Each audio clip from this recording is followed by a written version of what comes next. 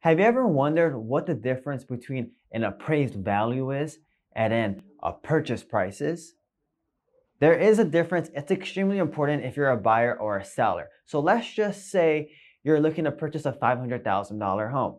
You, as the buyer and the seller, agree to that $500,000 purchase price. However, the bank isn't going to take your word for the value of that home. They're going to send an appraiser out, and that's where you get an appraised value. And let's just say the appraiser says this home is actually worth $480,000 in our eyes. The bank is going to take the appraiser's value for that. So they're going to lend you a loan amount up to $480,000 for that home. So that $20,000 difference that you agreed upon with the seller, that's something that as the buyer, you're going to have to pay out of pocket for.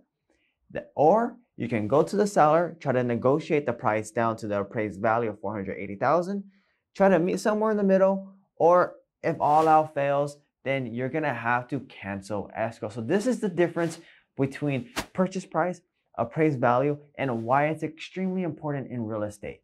Again, this is Anthony.